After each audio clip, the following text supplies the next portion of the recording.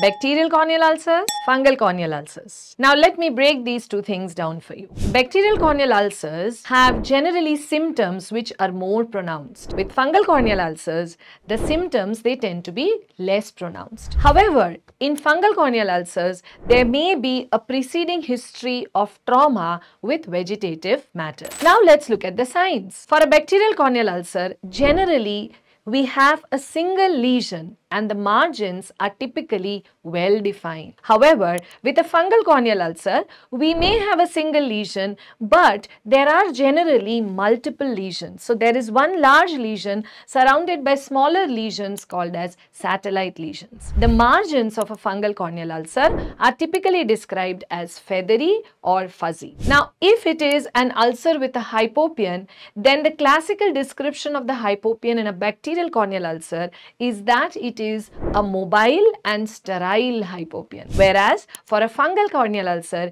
it is a fixed and non-sterile hypopion, right? So these are the important differences between these two conditions.